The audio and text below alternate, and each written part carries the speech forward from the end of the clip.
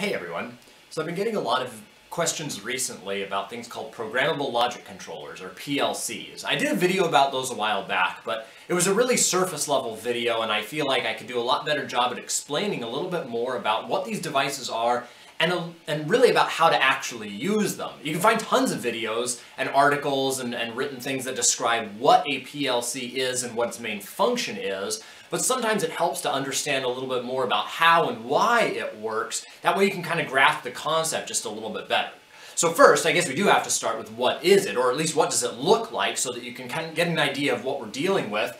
And there's a lot of different ways these things can look, but there are similarities. So there's a few examples. I have some smaller models here, and you'll notice that between different brands, there are a lot of similarities between how they look.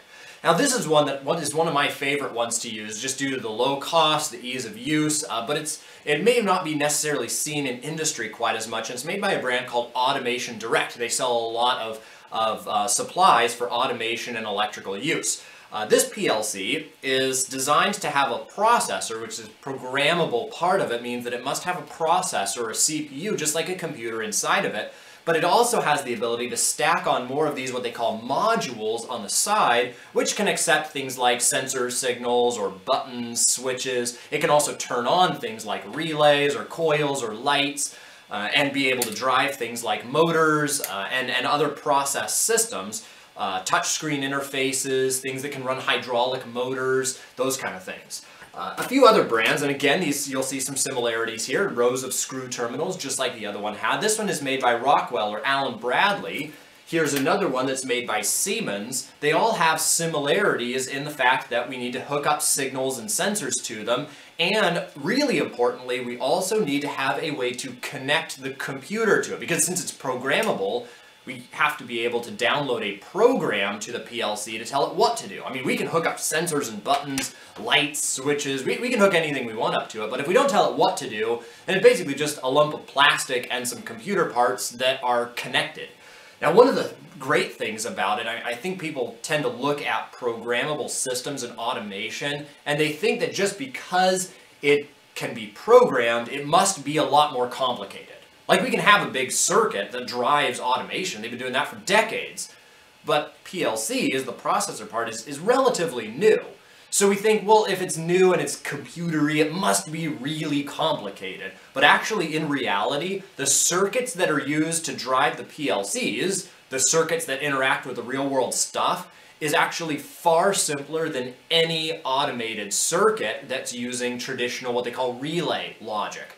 The circuits inside a PLC, or actually outside of a PLC, the ones that interact with the PLC, are designed to have one device connect to one terminal on the PLC so that we know exactly what that thing is doing. So whenever there's just one device, like the sensor or the button or the switch or the light, and one terminal on the PLC, that means that every circuit, even the most complicated circuits that we deal with, only have two things inside of them: the PLC and the other device. So that makes them very consistent and really simple. So when it comes to troubleshooting hardware problems on PLCs, like the wiring issues, that is some of the easiest circuits in the world to diagnose and troubleshoot because they'll be all similar to each other. You compare that to the relay type circuits, where you can have an entire wall of interconnected hundreds and thousands of wires, and one thing up in one place can affect everything else further down. That's just not the case with PLC wiring. Now, the program inside is where all of the devices interact or influence the others. So it's not to say that it is all really simple. There are some complicated parts, but at least in terms of the wiring and the connections, we can kind of subdivide the job of the PLC up into the connections and wiring with the real-world devices and the programming, and at least one of those is really simple. So let's take a look at how we might wire something simple up to a PLC, and then how we can download a simple program to a PLC, and we'll take a look at the entire scope of a PLC project to give you a little bit better understanding of how these devices actually work. So let's check out some wiring first. Inside this trainer, we have a set of output and input devices, so some push buttons with some lights. We have a coil or a contactor, which is usually made for driving a big three-phase motor, a sensor, and we have a set of stack lights. It's a series of 4 lights up at the top, but we can choose to use one or we can use all. We can pretty much have a sandbox mode to play with whatever we want. Now this piece right here, this is the Programmable Logic Control. This one is again made by Automation Direct. Now the first part of the adventure with PLCs is the initial connection to it, or the ability to make this PLC talk to everything else around it. Now you notice on this one up at the top, it has two of what look like these Ethernet ports like you might see on a laptop or on a computer or an internet router, things like that. And that's really exactly what they are. But we don't want to get too locked into thinking that, well, just because it looks kind of like that means it has to be a device like an Ethernet device. These two here are grounded Ethernet. That's why they have the metal case around them shielded. But there's actually another one right next to it that we'll zoom in here in a second, but we'll be able to see that this is a serial port, an RS-232 port, which looks a lot like an Ethernet cable, but it's not quite. Kind of like the way old telephone cables used to, they look like Ethernet cables, but they were a lot smaller because they had fewer pins. There's also a little connector on this one that uses what they call an RS-485 connection, which is actually fairly similar to the types of connections that are used to communicate all the sensors inside of a vehicle. It's a similar kind of architecture there. And so really the reason for giving us all these different options is that we have no idea how exactly somebody's going to wire their facility. It may be that it's this huge factory that's all networked together using Ethernet and fiber optic connections, or it may just be one tiny little machine that needs nothing more than one little piece of information shared between the pieces of equipment. So we have no idea what we're dealing with, so it's nice that they make a PLC that basically says, hey, whatever you've got, we can make it connect. It's very convenient when they do something like that.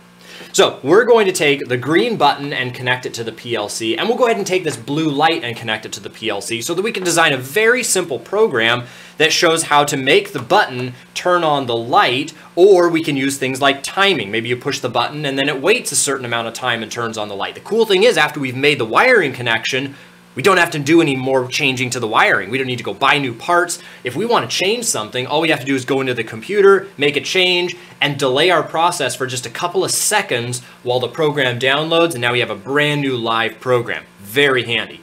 So let's take a look at how the wiring is going to work. Now, I have a power supply over here that's supplied by the breaker. The breaker is coming from another 24-volt power supply, but we have our original power inputs here that I'm going to need to get power to the button. Now the button has some contact blocks down here, so I need to get power from here to here. Then I need to be able to send that power from here to the PLC, but then I also need to get from the PLC back to ground. So that means I'm going to need 3 wires. Blue and blue-white are a pretty industry standard convention. Now I'm going to need 2 blue ones because I'm going to have power, which is indicated by a blue wire, coming from power to the button. And then from the button to the PLC, there's a chance that it will also be powered. But then from the PLC back to ground is just a ground wire. So I'll use a blue and white striped wire for that one.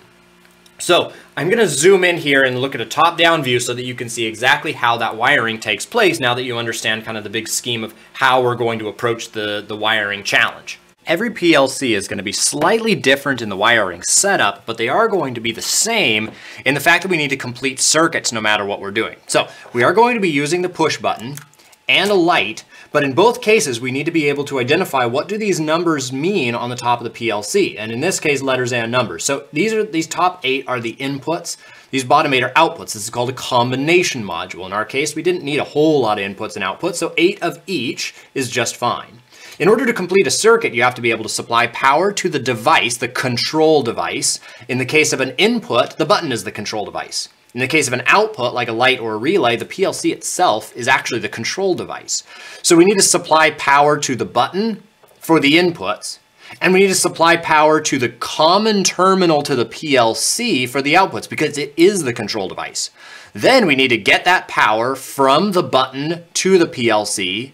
And in the case of the output light, we need to go from the PLC to the light, but then our last step is going to be the connection back to ground. In the case of the input, since the PLC is the final device, it will be the one to connect back to ground. In the case of the light, the output device, we go from the PLC to the light, which means the light is the last thing, and it will be the path back to ground. So I'll go ahead and connect up those wires, and then we'll take a real quick summary of it, and then let's see how that looks once we actually can get to the programming and decide how those connections are supposed to take place, not just physically, but also virtually inside the software that's driving the process. So we'll take a look at the wiring here as soon as I get that finished. So now we have the wiring finished. The wires go from power to the button goes off to the PLC, and then the ground returns it back to the supply, to the ground side of the supply. Likewise, the output, the blue light that we're using, is going from power to the PLC, to the common terminal, and then from the PLC to the light, which is returning it back to ground. So if I apply power, and I press the green button, you can see that there is a light illuminating on the PLC. That LED indicates that the circuit has been completed and it is receiving the information. Now at this point, I can press the button, but the blue light doesn't do anything because now that's up to the software's job. So now let's take a look at the software side and see now that we have one input circuit with a button and one output circuit with a light, that alone is not enough to complete the job. We'll have to take a look at how does ladder logic apply to the connection between the real world or the field devices and the virtual environment that actually drives the ability to do things and make changes without having to go back and have expensive downtime and expensive components and parts. Making changes is just a matter of a few clicks, a few types, and then a few seconds to go offline, download the project, and go back online again. A very simple process. So let's take a look at the software side of it next. So here we have the software that's going to be driving our PLC program. This is called Productivity Suite, and again, it's respective of brand. So in this case, Automation Direct is the manufacturer of this one. All of them are going to look a little bit different, but the behavior is going to be the same. The first thing that we need to do is determine what PLC we're dealing with. So in this case, I'm going to start a new project, and knowing in this case I'm working with a P1550. Part numbers, again, are going to be different depending on what PLC and what manufacturer you're dealing with, but that's the one we're dealing with in this case. So I'm going to say continue, and then I could have gone to hardware configuration, but let me explain just a little bit about what's going on here. This here is what we call ladder logic. It looks like rungs of a ladder, and that's exactly the reason for the name. Ladder logic is a whole bunch of statements that say, if the stuff on this side is true, then let's make the stuff on this side true. So typically over here we'll have combinations of push buttons. Maybe we need to, if an operator presses a start button and a sensor is true, and there's no, the temperature isn't too high, and the tank isn't too full. So this, as long as the combination of stuff is true, let's make the output true. Zoom in just a little bit here so that we can see it a little bit more easily. And really quickly, I'm going to go over here to hardware configuration. Hardware configuration means that when I have the PLC, all it understands is that, hey, you're going to talk to a P1550 processor. But it doesn't know what's attached to the side like our combination module. Now, it does not understand and never will understand that we have a button and a blue light connected, but at least that little module that's attached to the side, we have to tell it that it's here. In the case of other brands, we are going to have to go through always a hardware configuration. We're going to have to tell it what modules are attached to it. So I'm going to come down here and we've got our combination. P116CDR happens to be the one that we're using. And I'm going to drag it right here. And I'm going to add the default tags. We'll probably save the tag discussion for something later. There's a lot to talk about with PLCs, but this is just an introduction. Now I have what looks like our exact PLC setup. That's perfect. So I'm going to close this and I'm going to build a very simple program. I'm going to use here an NO contact, which in some cases is going to be called an XIC, examine if closed. Like when you push a button, a normally open button, it closes. So I want to examine if closed, XIC. Now I happen to know that that one is connected to a, what they call a tag, or the screw terminal that's relating to digital input. It's the very first one. Digital input 0111. Again, addressing, the way this is written may be a little bit different between brands, but regardless, we're going to have to say, you need to go out and look at the very first terminal to see whether it's on or off. I don't care which brand of PLC you're using, you're always going to have to tell it where to look. Now out here, we're going to go to an out coil. An out coil says, hey, when this stuff is true, let's make this true. Now in this case, it's not the input, but the output, the very first output. DO, so digital output 0111. That's the address for the very first one. Now this is our entire program. This is all that it takes to get the button to turn on the blue light. So we do need to choose who we're talking to. So let's choose a CPU. Right now I have it connected by an Ethernet connection, which means the Ethernet cable is going between my laptop and the Ethernet port. I didn't have to do anything else. It auto-discovered it. We're done. Connect. That's all it takes. Now, here we can either use the project that's already in the CPU, or we can use the one that I'm working on right now and download it. I'm going to go ahead and use the one that I'm downloading. Be careful if you're actually working in the real world. You do not want to erase the PLC project with one that's on your computer. Be very careful with that. But here, I do want to use this one and send it to the PLC. So I'm going to use my PC project. I'm sorry that PC and PLC sound so similar, but that's just kind of the way it goes. There's also, final thing is we need to transfer, or in some brands I'll call it downloading. Downloading takes the project from the computer, the one I'm dealing with, to the PLC. So I click there and it says stop mode transfer. So we'll do stop mode transfer and it's showing me the progress. It's just going to take a couple of seconds here and it will be done. And there it is. Now, the program is running right now, so let's take a look back over to the PLC, the hardware setup, and let's see if now pushing the button is going to activate that light. So let's test it and see if it works now. I press the green button, and I see that the blue light turns on, and I see that the indicator down on the PLC has also turned on. So we did it. We downloaded our very first program. Now, interesting thing here also is since I've connected via Ethernet, I see the activity light blinking. If I want to send information back to the PLC, it's constantly reporting back what the status of the button and the light are. So no matter where this is, this Ethernet cable may be connected in another building or another office further away in the building, I can still see the status of the push button and the blue light no matter where I am as long as I'm connected.